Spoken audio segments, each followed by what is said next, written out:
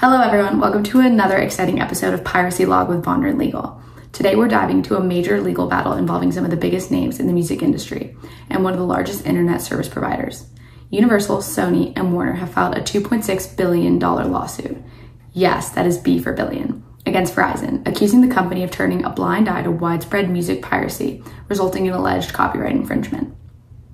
The lawsuit, filed in New York Federal District Court, alleges that Verizon ignored over 340 infringement notices since 2020. The plaintiffs argue that Verizon prioritized its profits over legal obligations by failing to take action against repeat copyright infringers.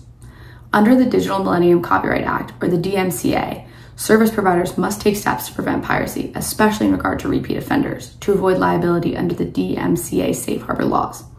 However, the music labels claim that Verizon's anti-piracy cooperation program is merely a facade, designed to appear compliant while limiting the effectiveness of infringement notices, according to the suit.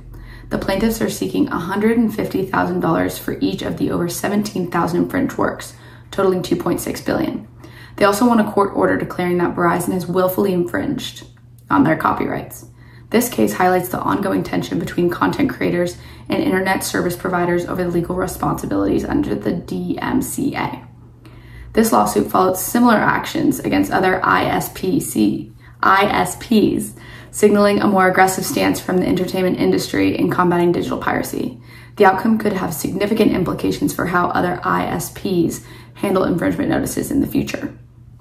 What do you think? Do you think the lawsuit will succeed? Put your comments down below. Thank you for watching the Piracy Log with Vondran Legal. Stay tuned for more insights into major legal cases affecting the entertainment industry.